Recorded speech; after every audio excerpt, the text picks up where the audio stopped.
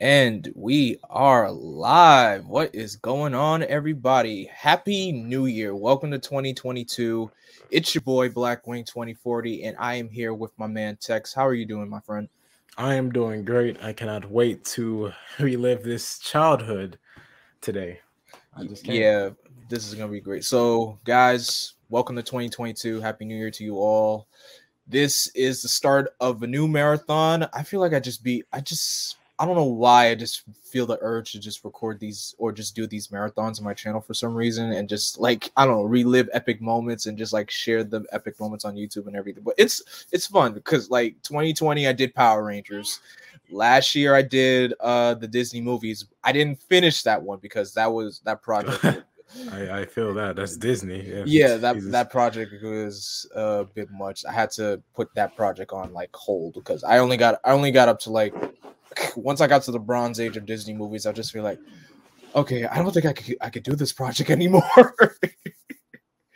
I mean, it was heavy. It was a very heavy project. Heck, I didn't even start the Pixar movies yet, but who knows? I'll probably get back to that project somewhere down the road. But this year, this marathon, me and Tex are going to be going through the entire DC animated universe from Batman the animated series to all the way to Justice League Unlimited. That's right, we're going through BTAS, Superman the animated series, Batman Beyond, the highly lesser known, underrated show, The Zeta Project, Static Shock, Justice League, and Justice League Unlimited. And if you're wondering about the movies that are in between, we will be covering those movies as well. Of course, Mask of the Phantasm is going to have its own commentary. Sub-Zero, Mystery of the Batwoman, and Return of the Joker. They're going to have their own specific commentaries. So basically how this marathon is going to work, we're only going to be doing iconic / favorite episodes. Basically, it's it's less work for us to commentate every single episode of the anime series because Lord, that's a lot of episodes to commentate. But we're just going to be doing more so the iconic ones and a few of our favorites. So, of course, first series is Batman animated series, and we're doing the episode that started all on Leather Wings. Now, before we continue, just want to say a little, rest in peace to Sidney Poitier, who passed away this morning. First Black man to win an Academy Award and paved the way for a lot of Black actors. So, thank you for all your hard work and your craft and everything that you did for this industry and for all of us people of color. Mr. Sidney Poitier, rest in peace. You are dearly missed. Rest in power. Thank you for everything that you've done. Yes. Anywho, let's get on with the show. So, Tex, Batman the animated series. You ready to go through this roller coaster? I am, and I am happy to say that it seems we are starting on an episode revolving around who I feel is one of the more underrated Bat villains. Yes, of all villains to start with, we start with Man-Bats. Because usually you think for a first episode for a Batman show, you would think it would probably be like someone more iconic like Joker or Penguin or Riddler or Catwoman, but instead they chose Man-Bat. So it's an interesting choice. It's a very interesting choice. So yes. Without further ado, we did a lot of talking for a lot of 3 minutes, so let's get this show on the road. And we begin. This has got to be probably one of the best. I'm sorry, Warner Brothers, they don't do it like that no more. That little transition from their logo to the blimp, it's... Nope, no, they don't. But it's just great. Like, and I was looking up the animation and the animation studios that did this. They've really done some great work. And to see the show in like HD quality, yeah, it's eye-opening because I forgot the name of the episode. I'm sure you'll remember. I'm not sure if it's on the list for the future, but the first Batman animated series episode I saw was the episode with Penguin chasing down Batman, and Batman was in the two kids' basement. Oh, Batman in my basement, I believe. That was the first one, and this opening stuck with me since that day because I believe it came with that, and it came with like the Two-Face two-parter, and this little lightning, it just stuck with me ever since. Beautiful. It's just beautiful. Also, yeah, these card arts, like... Oh, yeah, the title cards were just... It has so much class to it, I don't think they do them like that anymore. No, cartoons don't do it like it anymore. It's They just saw the name. That's just so much class to it. Look at these clouds. Like the art and the background and the just the color for the show. It's just they really got it right on the nose. Oh, this scene, because remember this scene was actually homaged in Epilogue, yes. Yeah, an epilogue, and I never caught that till years later. Oh man. It's crazy how Kevin Conroy voiced one of those pilots. And I would only notice since you said it. or like the second view. Like someone would have to tell me because it's obvious when you look for it. Yeah. But you're like, oh, he's just some random guy. I'm sure they just got like some dude in the back to do it. No, it's Kevin Conroy.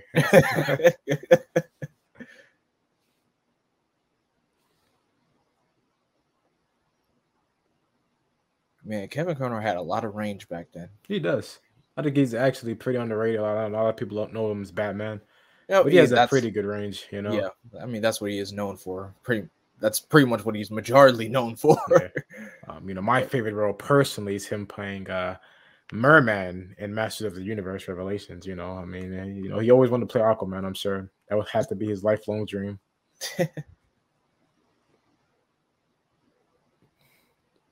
I'm not really an artist kind of guy, but just like the shadow work, it's like the red tint. These are things you don't notice as a kid. That's like just makes the whole thing come alive more. Yeah. It's just like you don't notice these things when you're younger, but as you're older, you're just like, wow. Yeah, because they're really like into the shadows. Like every episode has like something for everyone. Definitely a mystery kind of feel to it. And, some more on the comedic end, some more have like a darker tone. But yeah.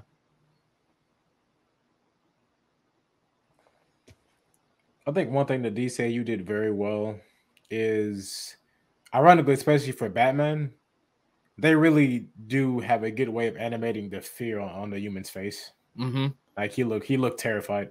The fact that Man-Bat threw this guy out the window. I can promise you, if this show was made today, like that new Batman show that's coming out. Oh yes, I promise you. That man would be dead. There are so many deaths in this show that would have been deaths if I feel like the network would have let it be a death. That would have been one of them. He would be dead. And this was my first look at Bullock. I think Harvey Bullock is probably one of my favorite like non-Bat Family Gotham characters. Like the supporting characters? Yeah, he's just something about him that makes me, especially this version. He's a good cop. He just is like, yeah, I don't like Batman. He's like the Jameson for Batman. I mean, he minus the whole he's a menace and everything. He does he has a respect for, the heroes and everything, but he just can't. I guess he just can't stand his methods. I think it's also because Batman's kind of a jerk.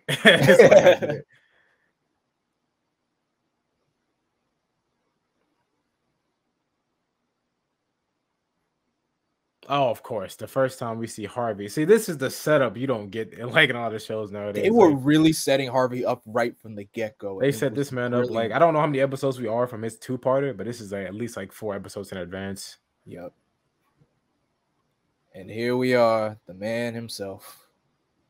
I love how this is his first appearance. He's just casually reading a newspaper. He's just casually reading a There's nothing dramatic. It's just he's Batman. He's smiling. Like reading a newspaper in the Batcave, not out prowling the night and everything. It's just you never would expect like that to be your first opening shot of Batman. You would expect them to be like out on the job and everything. But I'm pretty sure every other animated series, maybe not Brave and the Bold, obviously, but like The Batman or Beware the Batman, I'm pretty sure they both followed that whole. He's stalking someone. But no, this one is like, yeah, he's Batman. He's been Batman for a few years. He's casual about it. Yep. He already has the 2 seats. I mean, at this point, we already know Robin exists, He's just in college or whatever. That shot right there with the Batmobile, and you see great. And the sparks on the wheels and everything. Yeah. That was so well done. Maybe Batman's the reason I'm in anime, because it just gives me such like crisp vibes. So look at that Batmobile. Not even my favorite Batmobile, but look at it. I never really liked this one because just of how long the front is. Yeah, I mean, like I don't like the Batmobile itself, but the shots with it, it's just something. God, look at that blue tint on the cape. Yeah, it has great shots. I just don't like that. Oh no, it's an ugly vehicle though. I stand by that. I stand by that. To all our Batmobile lovers, just know there are other good Batmobiles out there. Trust me, Yeah, there's a whole lot. That one is just very long. Yo, this dude is trying to get some. Could you just saw Batman, and it's like, yeah. Also gotta love because the Batman animated series. This is back when Batman was a lot less like a gadgeteer. He did very like simple gadgets, Yeah, smoke bombs, grapple hooks. Coming off. This was also coming off the stint of 1989 with Michael Keaton. So yeah. They really bounced back with the 1989 movie. Any problems with that movie? I still think that movie is what has helped Batman just thrive. Oh yeah, for sure, definitely. Like I feel like that movie might have been the movie that finally defined the look of Gotham. And I think you have to define what Gotham looks like to get the most out of it. This Gothic city. Mm-hmm.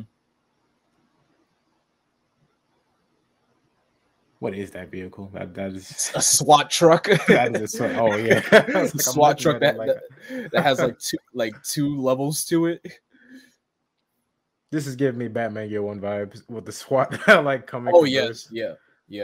Well, of course, with Commissioner Gordon still, he's already okay with Batman as an ally anyway. He has no problems. It's just Bullock and the mayor to an extent, and Harvey to an extent. Yeah.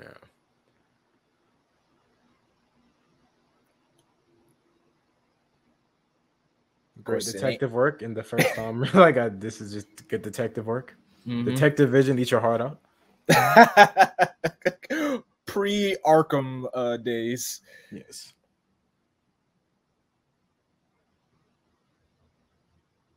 Wow. Just wow.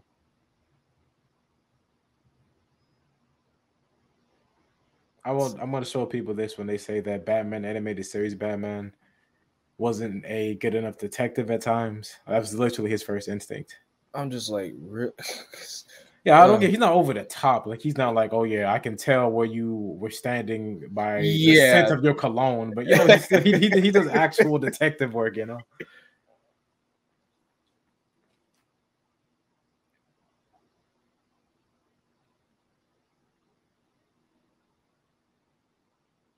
Of course, Commissioner Gordon is pissed off.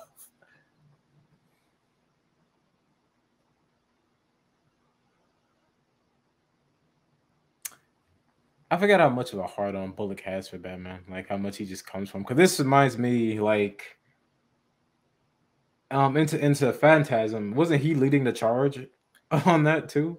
I forgot because here's the thing: I only seen Mask of the Phantasm once, just once. I saw it for the first time like 3 years ago, and I think, I see what people talk about. Like, it's a great movie. It's a really great movie. I can see why people say it's one of the best, but when we get to it, when we watch it, I'm probably gonna have a different feel towards it next time, because it's just the scene where where Bruce becomes Batman for the first time. That's just the best. That's like the best scene in the movie. Alfred, my word, my God. Oh yeah, my God. That's why they didn't have to be locked down by TV censors. They could do whatever they want. They could show blood. The 90s got away with so much. Nowadays, it's just look at the fear in that man's eyes. It's like, please don't kill me.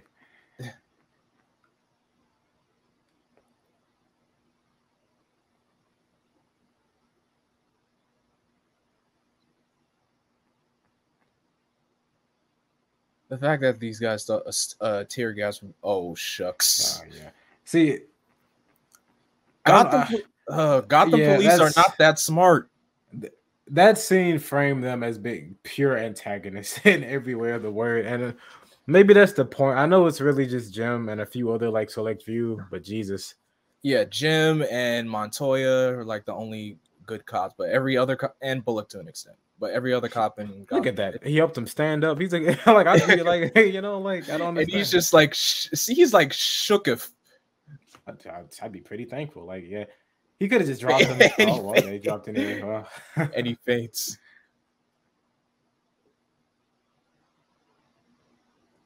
And our first shot of Bruce Wayne. I really do love this design for Bruce Wayne. Yeah, I understand. Okay, when the new Batman adventure started and they changed the animation and everything. Yeah, I love that animation a lot more than the original, to be honest. No, I feel you. I even stand by most of the designs are more improved. I do think some designs fell for it, but it's no hate on this show. But I do feel like the new Batman, as far as the aesthetic and overall design choices, they did improve a lot, which is bound to happen. When you make something, it's never going to be like perfect the first go around. And plus, it didn't change the tone of the show either. Oh, exactly.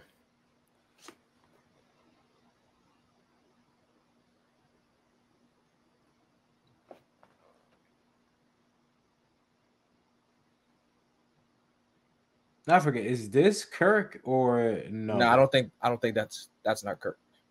Okay, no, that's Kirk's girlfriend / wife or whatever. That's right. So yeah, that's not her yet. That's Francine. Yeah. Oh, guys, so weird sync her like this because I was recently reading. There he goes. There's Kirk. I don't know why he looks like he'd be a good Two-Face design too. Like he looks like he'd be Harvey. It's funny though how you would think the suspect would be that other dude and not Kirk because he just comes off as suave and gentleman-like and everything. You wouldn't expect him to be Man-Bat.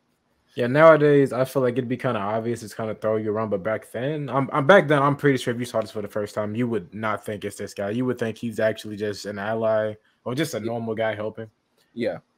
I mean, probably not even maybe a suspect, but not the real culprit. Yeah. Until you get to like to the ending. And it's so weird because I was recently reading. Well, it's like a few months ago. I read I forgot who wrote it, but it was the most recent Man-Bat book. That's like a prequel before he joins Justice League Dark. And that book really puts a lot of shine on Man-Bat. They actually kind of, I think, make him a lot like the Lizard. And his relationship with Francine is like put on like in like a light. Like he loves her, but he's still addicted to the whole being Man-Bat thing. So that's pretty interesting. Wow. Yeah, not as bad as the Lizard. They didn't like, oh yeah, let me eat my kid or something. I don't, bruh. Yeah, the Lizard used to be probably like my fourth favorite villain. I don't know why they did him like that, but this is Batman's time. Look how frankly he changes how quickly he changes the voice. He switches from his Batman voice to his Bruce Wayne voice. And it's so casually. Brilliant.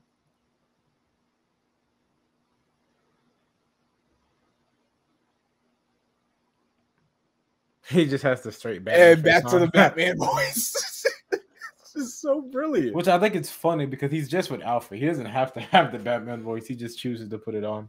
Yep.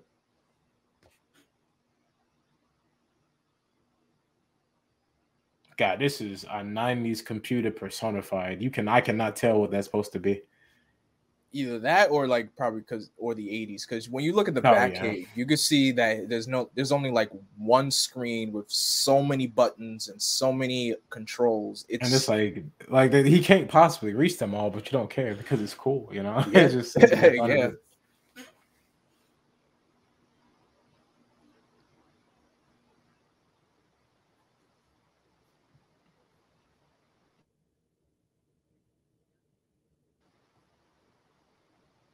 Burning the evidence. I wonder who's doing that.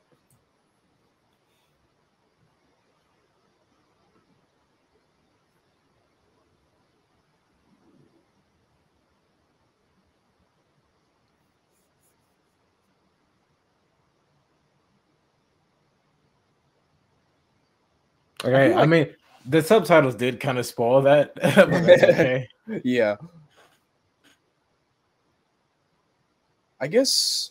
Well, I don't know which. Lizard came first, but I feel like Lizard probably was like a inspiration for a Man-Bat in a way. Yeah, because I didn't read those comics, but from my understanding, like in the 90s and 80s, even back then, Man-Bat still did have like anti-hero vibes. Like he wasn't straight up a villain all the time. He had his own solo run where he was actually a good guy. Mm-hmm. So I wouldn't be surprised. I think the only animated series to do anything with like a heroic Man-Bat though might have been Beware the Batman. I think. Yes, yeah, it was Beware the Batman. Yeah, which is always welcome. I didn't really like the show that much. That show should have just been called Batman and the Outsiders. I have no real big thoughts on the show because even as a kid, I was okay with it. I was like, it looks nice, you know. It's just I think the art direction in that show didn't work. I mean, it worked for Green Lantern, but not for the Batman show. It did. Yeah, I mean, Batman and his Bruce Wayne persona looked very weird in that show. Like they were tall, kind of lanky. I don't know. First time I didn't like the long ears. Yes. And the what's the word I'm looking for? The weapon usage with Alfred and everything. I know a lot of people had a problem with that. Yeah. That was a great shot. This is a great transformation. Wow.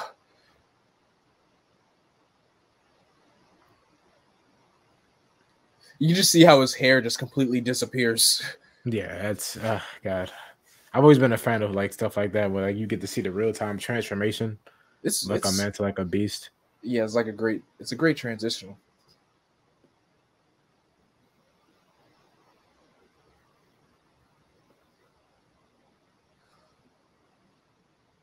And the screeching sound effects for him is just wow. Yeah. God, that's a big bat, man. That's a buff bat. A Batman in his prime. I wonder if somebody saw this and was like, I'm a furry now, you know, after looking at Man Bat. Uh-oh. Wife sees you. I always love this trope. Like, yeah, they're kind of crazy until they see their loved one and they're like, oh man. I was like, great. She sees me as a monster. And it's crazy how there's another like a sequel to this episode where she gets turned into a bat. Yeah. Yeah, I was like, wow. Look at that shot. Oh man. I don't know. I've seen this. I don't know if this is just an iconic thing, but anytime Man Bat, I see him somewhere in like a series, that shot of them just like Batman dropping on his leg and them flying into the night is just always there. Because I know they did it in the Batman too from 2004. Oh yes, they did. Oh, that's gotta hurt. That's gotta hurt. That face plant.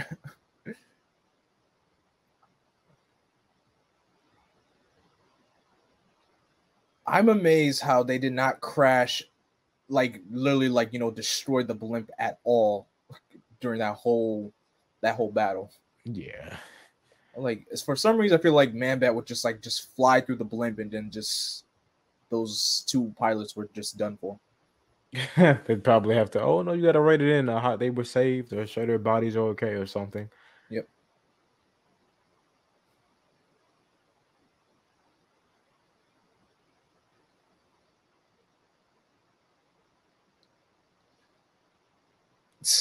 Good old Gordon.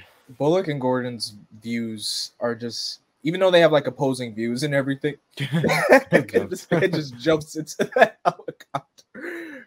Even though they have opposing views, they're just both trying to be good cops. Yeah, I don't think they even actively dislike each other. They just have very different views, especially regarding Batman. Yep. Like this thing. I mean, this looks beautiful. The animation is just so brilliant. It's just, when you have like a still background like this, and then when you have a moment with Batman going through the construction beams and everything, those are great shots. Yeah. Like for a 90s show, that's really they're great. Really good. Like, especially like over here. Like over there in like Japan or the East, like animation was kind of already kind of moving to that state of like, because in Japan, anime is a lot more like action oriented. Over here, like I think Batman animated series is one of the first times we had like such a good looking show that was like an action adventure. Yep.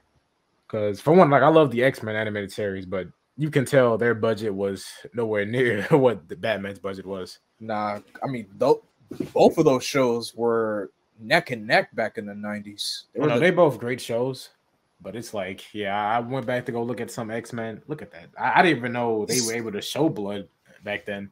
Like they just had to always psych it out.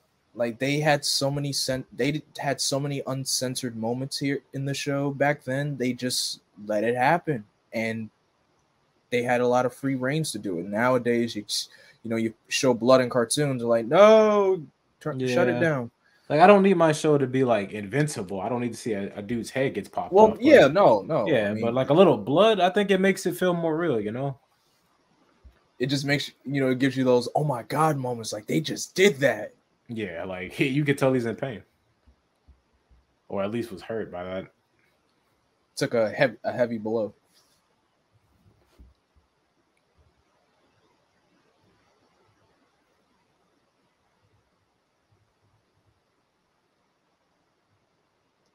And he's back to normal. I feel this is another part of Batman's that's very inconsistent with like modern day depictions of. I hope the upcoming movie gets it right, but Batman is such a compassionate fellow, you know.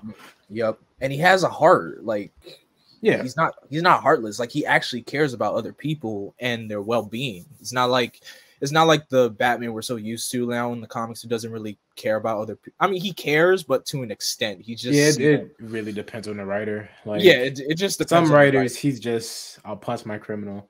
That's the one thing I liked about Tom King's run at the start. It was like, oh no, he was actively helping Clayface. I really enjoyed that. Yes. But yeah, that was good. Like, and that's just the beginning. We gotta that's a great hook. Yeah, we still got ways to go. I'm looking forward to covering Heart of Ice because because that episode is just God. I'm sorry, I got distracted by that horrible Scarecrow design. But yeah, I might have been the biggest Mr. Freeze fan, but I don't think there's any discussion. He has one of the best episodes, if not the best episode in season 1. Mm-hmm. And his episode is personally one of my favorite Batman Beyond episodes when it's like at the end of his story. This version of the character is just so great.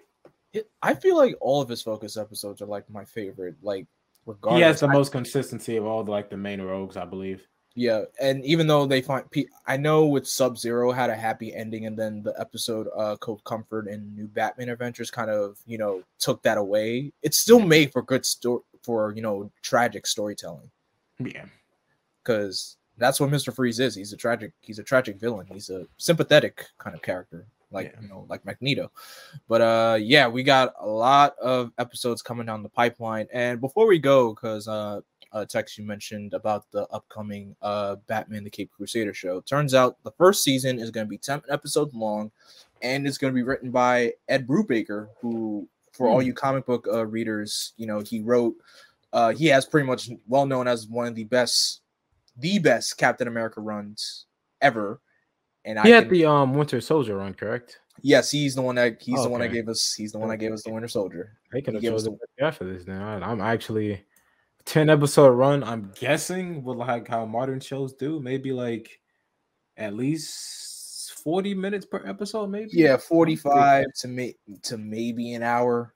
45 to maybe an hour episodes long. I'm pretty excited. Like I've liked a lot of the Batman shows since. Like I love Brave and the Bold, but I love Brave and the Bold because it's campy. I love the Batman, but it's like I grew up with it. But that show, I don't know, it might be like the closest thing to like a true spiritual successor to this series, as far as like the atmosphere it's trying to present. From what I've seen of like the one poster they showed off, maybe once we get a trailer, we'll know more. Yeah. I mean, even with Brave and the Bold, because I've been watching that show since last year, because I tried to actually like go through it, because I understand what the show was going for, having Batman team up with lesser known heroes and bring in the popular ones later on. Because I feel I saw Jaime Reyes, so yeah. I mean, yeah, it introduced me to Jaime, Plastic Man, Booster Gold. Like, it introduced me to a whole list of heroes. Like, the only character in that show when it first premiered that I knew was Aquaman. That's the only character. Aquaman, and Green Arrow was in season 1, right? Yeah, Green Arrow was in season 1, but at the time I didn't recognize him because he didn't have the goatee. He's like generic Robin Hood.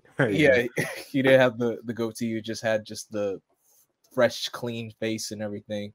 But one thing the one thing about Brave and the Bold I didn't really like is just the popular heroes didn't come until like late, the close to when the show's like ending. No, I definitely feel that, because not even just Superman and Wonder Woman. I remember like Hal Jordan's center episode. I don't think Jon Stewart appeared in it. Nope. So it was like they appeared to the end. They had their own little Flash rebirth story. I remember that because That was a great, yeah, it like was like Barry was in the show, but he came in like the middle of season 2, I believe. But I mean, it was still cool to see Barry, but I just feel like, the more popular characters should have shown up a little bit sooner instead of just bringing him like close to when the show was on its last legs. Because like bringing in Wonder Woman and Superman in like the final season was that's a little too late to be bringing in like the DC Trinity at this point. Yeah. But the show is still good. Like it still has some really good, really good episodes. I can't deny. Like the episode that surprised me the most was the Doom Patrol episode. Oh, that episode again. Like when I tell you, my mouth actually dropped. Like I was one of those people who will look up episode and look up theories. Like after I watched it, I was like, "Oh, are they actually dead?" Because that was to me, I didn't expect that from that show. Because that show. Not only did it kill off the Doom Patrol, it also, remember, it killed off Wildebeest. Yes, Buona Beast. It killed off my bad, not Wildebeest. Yeah, Buona Beast. I was so surprised by it because I was like, especially because it was Batman Brave and the Bold. It was more like episodic. So when they actually had like, I don't know, it was very surprising to me, but not like a bad way. I genuinely did enjoy those parts because it was like, serious things can still happen. Exactly, no matter how campy a show can be. But yep. So that was our commentary for the very first episode, the start of the DC animated universe on Leather Wings. We got a lot to look forward to coming down the pipeline. The next episode that we're going to be doing with commentary is going to be Nothing to Fear. That's a Scarecrow focus episode. So of course, Scarecrow went through like many design choices. I want to hear no one. If you hate the new Batman the animated series, the one thing you can't deny it gave us the best Scarecrow design ever. I'm surprised they got away with it with the whole Hangman look. But yeah, I can't actually wait to talk about that. The whole noose around the neck and everything. Yeah, genuinely surprised they got away with that. Like censors back then was so wishy-washy with what they let these people get away with, man. Exactly. But yeah, so before we go, text is there. Where can everybody find you? Okay, so you can find me at Detective on Twitter or The Detective on YouTube. And of course, you guys can find me on Twitter, Instagram, Facebook, and Twitch at Blackwing2040. Of course, don't forget to like, comment, share, and subscribe, and click that bell to be notified here on the channel. And thank you guys so much for listening. And stay tuned for other commentaries because this is just the beginning.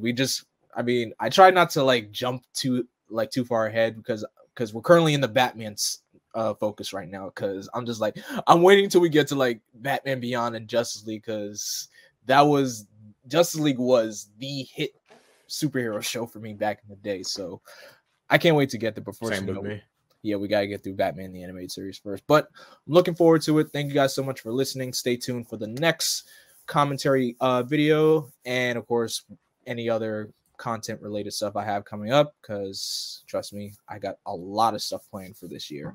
So as always, thank you guys so much for listening and watching.